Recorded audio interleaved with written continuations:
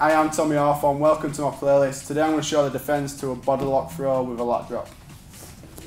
So I just seen before when Brett did the body lock throw, he does the same again. He pushes up, he steps in and he grabs deep to throw. You need to anticipate him pushing up. From this position you're going to get the over and under and you're going to step this leg in and throw him over this side.